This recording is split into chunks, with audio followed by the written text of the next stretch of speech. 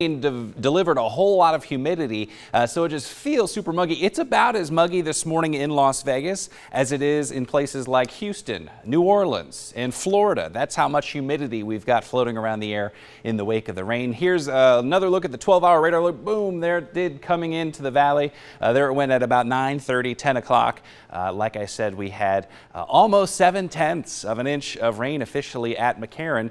In an average monsoon season, from mid-June through the end of September, we'd see about an inch of rain. So we had more than half of our monsoon's share of rain in a few hours last night.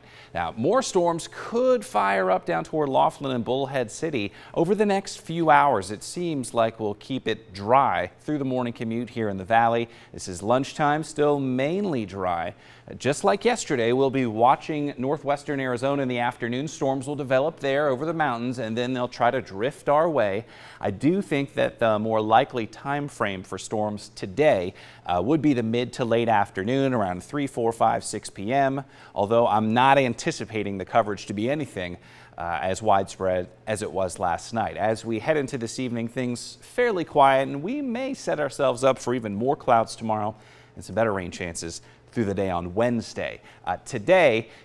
Yesterday, as a matter of fact, we had temperatures around 107 degrees. I am looking for highs today to only hit the upper 90s. So it's going to be a humid 99 degrees, but still, anytime we can forecast double digits and not triple digits in Las Vegas, we'll take it. 70s and 80s as we heat up quickly this morning, and the warm-up will be very noticeable. It is going to feel like a sauna out there because we've got so much humidity in the atmosphere.